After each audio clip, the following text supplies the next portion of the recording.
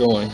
Okay, from time to time, glue or dirt will get stuck in the solenoid, causing the aerator to constantly run water and overflow.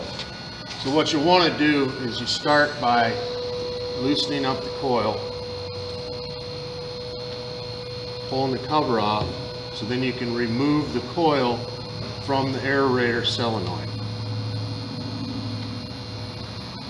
The electrical coil here has a small plunger and an O-ring.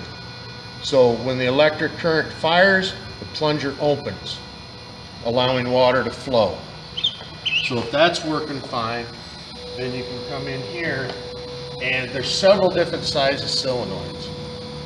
One has a screw like we have here, that one does it. Some have 4 bolts, some have 8 to 10 bolts, but they all operate the same.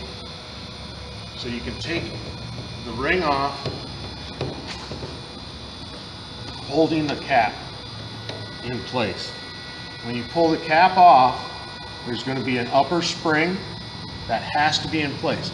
If the upper spring is not there, it'll constantly fill. There's a diaphragm assembly that can carefully be removed. You don't want to cut it. Just kind of get it in there. You can pull that off. And then there's a weep hole, which releases water, and the outer ring. If there's any tears or holes in the gasket, it'll constantly overflow. If there's any debris holding this open, it'll constantly flow, mainly in here or around here. So if everything's clean and clear, you put the diaphragm back in place.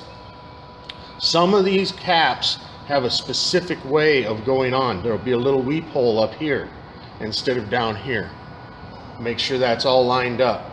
The cap, make sure, is not plugged through any of those ports. Put the spring right inside, cap back on, hold it in, screw your nut back on. Now this particular valve has an outer ring that if you open this up with the coil on, that'll allow water to manually fill. You want to make sure that's not plugged and the O-ring's okay.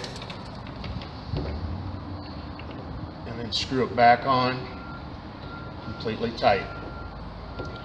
This also has an adjustment screw here that you can loosen, water would spray out, and that'll manually fill. So this one has 3 different ways to manually fill. And the last one, once you get it all back together, you've cleaned the debris, you make sure the plunger works.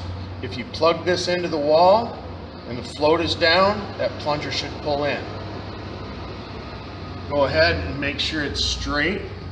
Don't cross thread it. Screw it in tight. Once it's tight, put the cover on, put your plug it, hold the cap in place, plug it back in, and you're good to go.